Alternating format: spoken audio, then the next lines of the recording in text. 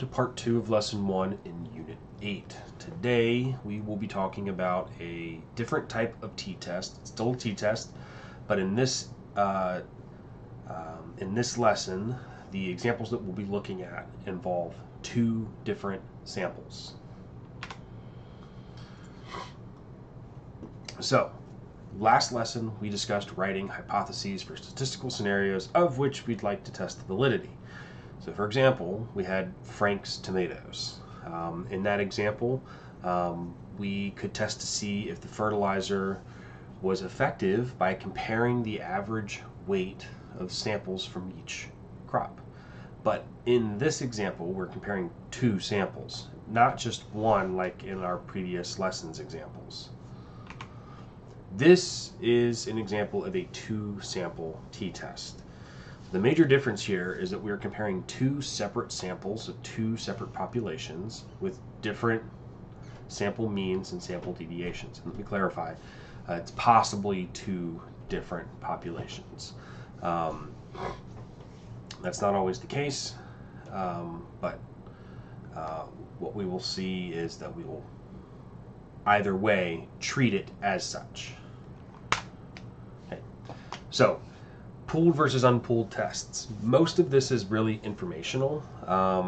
So there is what's called a pooled test, which assumes the variance of the 2 populations to be the same, or the variances from which the samples are being pooled or pulled to be the same.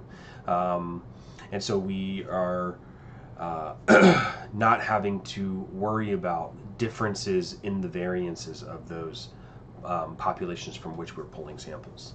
In an unpooled test, the variances are assumed to be different, and we have to use a different formula to calculate the value of t and the value of p. We are, in this course, always going to assume that we have equal variances and therefore always use a pooled 2-sample t-test when doing a 2-sample t-test. So, for our first example, we have a pharmaceutical company that's developing a new medication to help lower cholesterol levels. To test the effectiveness of the new medication, volunteers were separated into 2 groups. We'll call them Group 1 and Group 2. And the reduction in cholesterol levels of the participants in those groups was measured after 4 weeks.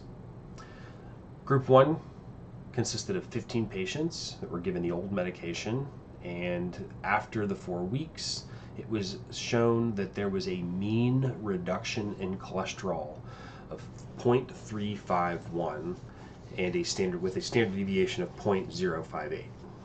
Group 2 contained 17 patients, and they were given the new medication.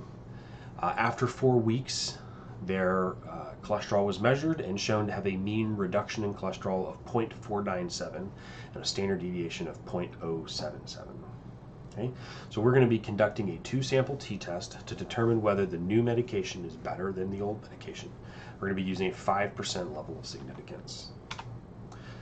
So something that is definitely helpful when doing these 2-sample t-tests is labeling my mu's. So I would highly recommend whatever came first in the problem statement, that is all going to be my sub 1. So mu sub 1 is the mean reduction in cholesterol of the old medication.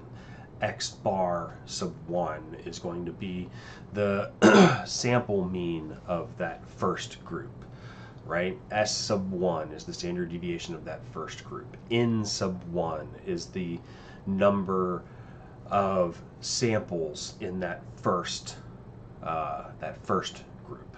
Okay, so labeling your mu's is definitely helpful to keep track of where everything is supposed to go when you start typing things into your calculator.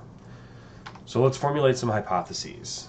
So the null hypothesis for these 2-sample t-tests is going to look the same in all cases. mu1 is equal to mu2. So we're assuming no difference between the 2 samples, and then we're testing for some alternative hypothesis, which is some difference. Okay, what that difference is depends on the question, and this is where we have to do a little bit of thinking and understand what the question is asking and how we need to formulate that alternative hypothesis. So I want to know if the new medication is better. The new medication is going to be represented by mu2, and for the new medication to be better, I should have a higher value for the reduction in cholesterol. So what I'd like to look for is whether or not mu1 is less than mu2, or that mu2 is greater than mu1. So, looking for my test statistics. Very similar process here as it was in the previous lesson. We're going to stat, tests, option 4 this time, which says 2-samp t-test for a 2-sample t-test. We're using stats for the input method because I was given the statistics for my samples. We're going to input the information into my samples, into my calculator, and that information should include everything from the population mean, population standard deviation, and sample size for both the first sample and the second sample. Okay? And then at the bottom, we want to create that alternate hypothesis that is starting with mu1, and in this case is less than mu2. So I'm going to be selecting the option for less than mu2. Okay? And then we're going to hit calculate.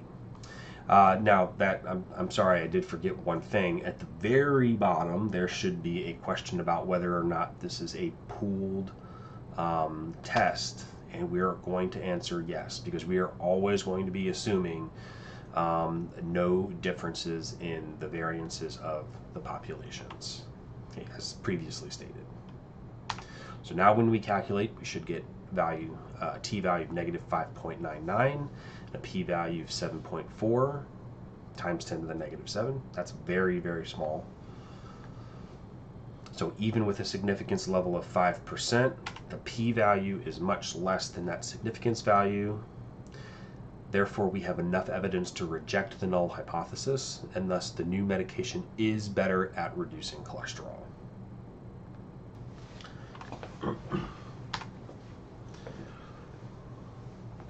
Okay, so on to another example.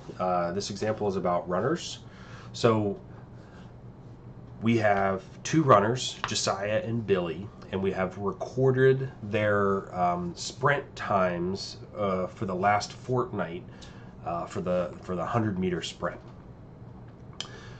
So we have Josiah and Billy and 2 sets of data representing their different 100-meter sprint times. First, we want to conduct a 2-sample t-test to determine whether there's a significant difference between the runners' times on a 5% level. And then we'll ask or answer the question, which runner do we think is faster? So we could make a conjecture about who we think is faster if there is a significant difference. Okay? And then we'll explain our answer. So first thing we're going to do is formulate those hypotheses. So my null hypothesis is that there is no significant difference, that the mean run time, the mean sprinting time for Josiah and Billy is the same. And then my alternative hypothesis is that they're not the same. All I'm trying to answer here is that there is some difference between the runners' times. Don't necessarily care who runs faster. This is the quickest way to determine if there is a difference between Josiah and Billy. So, finding my statistics. So, calculator steps, just like it was in the second example about sugar packets in the previous lesson. This time we are given a list of data. And so we need to first input that data into my calculator. So we're going to go stat, edit, and then in the list 1 and list 2, I'm going to put the data for Josiah and Billy, respectively. So if you'd like, you can pause the video at this time and go ahead and put that data into those lists. But we're going to move on. So then we're going to go stat, tests, Option 4 for the 2SAMP t-test. This time we're using data as my input method. We're going to tell the calculator where my data lives. So for my lists, we have list 1 and list 2. We're always going to use that frequency of 1. And this time, for my alternative hypothesis, we're saying that mu1 is, in this case, not equal to mu2. And then just leave that answer the same. Yes, is this pooled test? Yes, it is. Okay, and I get my test statistic of 2.39 with a p-value of 0.0251. And that p-value is less than my significance level of 5%. Remember, 5% is 0.05, and 0.0251 is less than 0.05. So since the p-value is less than the significance level, there is enough evidence to reject the null hypothesis. Thus, there is enough evidence to support the claim that there is a significant difference between the runners' times. Okay? I could then make the conclusion or the conjecture that Billy runs faster because his mean time was lower. And you'll see on your calculator when you calculate that 2SAMP t-test, you'll get an x bar sub 1 and an x bar sub 2 that represent the sample mean values for the data that you had entered. Okay? So there is a practice for you to work on. Again, if this is Ms. Thomas's class, you can ignore the due date. That due date is there for my class. You should just try to get that homework done before the next class. Okay, you should do view the video. The video this time is just another YouTube video of an example of using a TI-84 calculator, and this time it's implementing a 2-sample t-test. And then again, you can review this lesson recording over and over as many times as you'd like. I will try to pop in, if you're with Ms. Thomas, I will try to pop in a couple times throughout the week to try to answer questions, especially if you have questions about the homework. So yeah, thanks for watching, and take it easy.